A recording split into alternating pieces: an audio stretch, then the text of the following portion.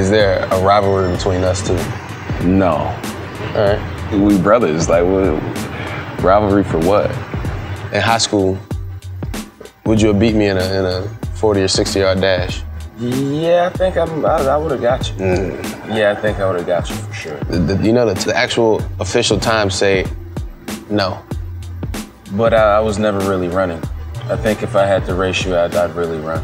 Steals and home runs, who's gonna end up with more? Honestly, I'm definitely gonna have the stolen bases, but I'll probably say by the end, you'll probably have the home runs. I'm beating you right now, stolen bases. This year? Yeah.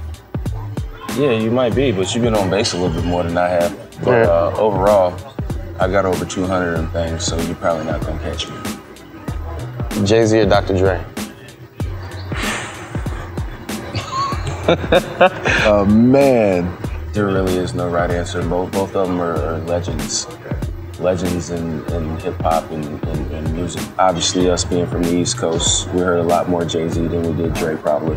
But nothing but respect for the both of them and what they've done in music.